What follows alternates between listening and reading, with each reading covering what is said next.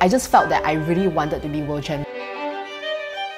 Even though I felt that it was unattainable, I really wanted it very badly.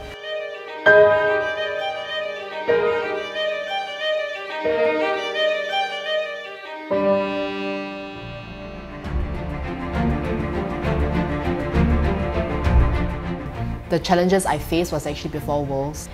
So during the training camp, I did have expectations. So I put a lot of pressure on myself to be perfect in every single training, and I think that became really detrimental for me.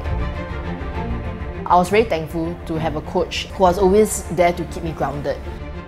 Because of the advice that I received from my coach and the support and the love from my teammates, that helped me have that breakthrough.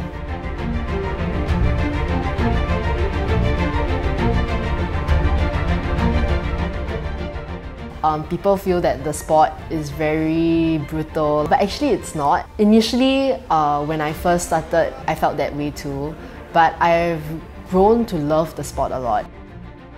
I feel like many girls, if they're open to it, they will actually enjoy doing it and they will feel empowered doing it.